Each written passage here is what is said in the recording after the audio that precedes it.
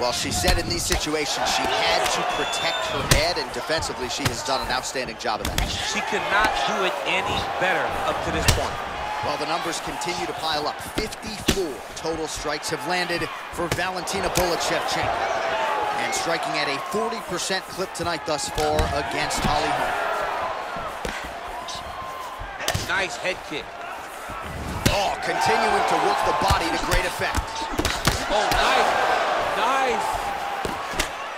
Oh, big knee to the body, man alive. Oh. Oh.